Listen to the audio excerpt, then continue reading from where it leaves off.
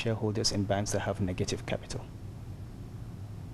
They don't own banks. The banks are dead banks. The capital has been wiped out. So in theory, they own nothing. But what we've tried to do is to ensure that in recapitalizing the banks, we leave them with a stake. And I think they don't understand that. Okay? What if this was not government coming in?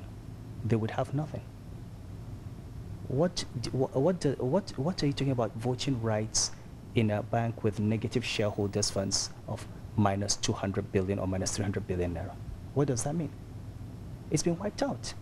Now, AMCON will purchase non-performing loans, and all the recoveries, basically the benefit goes to current shareholders because it's their capital back. Okay? If there is a need to inject more money, AMCON will inject capital. Now, that injection can take the form of ordinary shares. It can take the form of preference shares. It's going to be done within the context of merger and acquisition discussions. And we are flexible as to what instrument AMCON uses, and we would listen to both parties.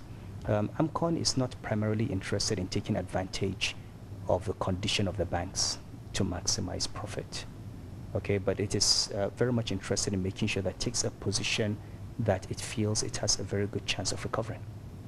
Most likely what would happen is that depending on the amount of the injection, certainly there will be dilution, but the level of dilution would not be the kind of dilution you would get if an investment bank was coming in. What scenarios can we anticipate? More so because we know, like I said, new capital would come in. So post-transaction, so to speak, where would AMCON, how much will AMCON be holding in this? What stake? It varies from bank to bank. In some banks, after non-performing loans are bought, the whole, it may not be a huge one.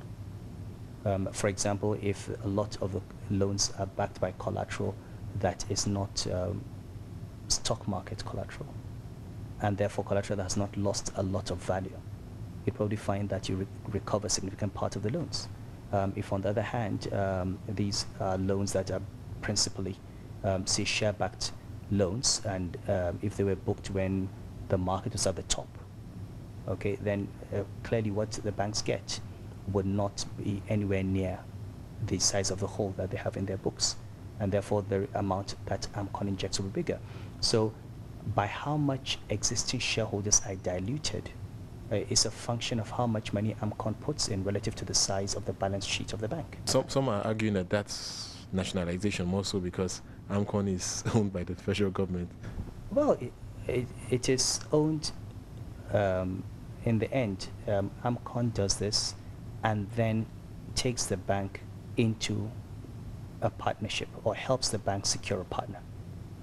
So that bank is not a nationalized bank. The government, even indirectly through AMCON, is at best a minority shareholder of a combined entity, or of the same entity with other investors, because you have cases where it's private equity firms that are coming in, and they're making bids for 60–70% of the institutions. So AMCON will simply be owning a part of the remaining 30–40%. Having said that, they obviously have the option of not allowing AMCON in, and then having the bank handed over to NDIC for liquidation if they don't have the money to put in. Lastly, let's discuss the new banking policies, and of course November 15th is a significant date in that regard. What changes do you anticipate in the banking landscape given the new banking rules with regards to recapitalization and the scope of banking business, for depending on what the bank elects to do? Well, we've received, I think, 2 banks who have written in to say that they would like to exit non-bank business totally and basically spin off the subsidiaries. And we have no objections to that. We're expecting other banks to come, and some would have indicated that they will go for a holding company structure in which they would retain the bank, but also the shareholders will still retain interest in other businesses like insurance. And again, we have no objections so long as we are very clear that there are firewalls between those businesses, and the capital and depositors' funds of the bank will not be used for the purpose of setting up of funding those businesses. So there will be a lot of flexibility on our part. We're letting the banks and their shareholders decide exactly how they want to respond to the guidelines, and they have 18 months within which to move to compliance. We'll also need to assist the banks with the FIRS, because there are some tax issues relating to the holdco structure on double taxation. I think the FIRS has indicated that they're very willing to listen to us and to make whatever adjustments need to be made to the tax laws to make this possible.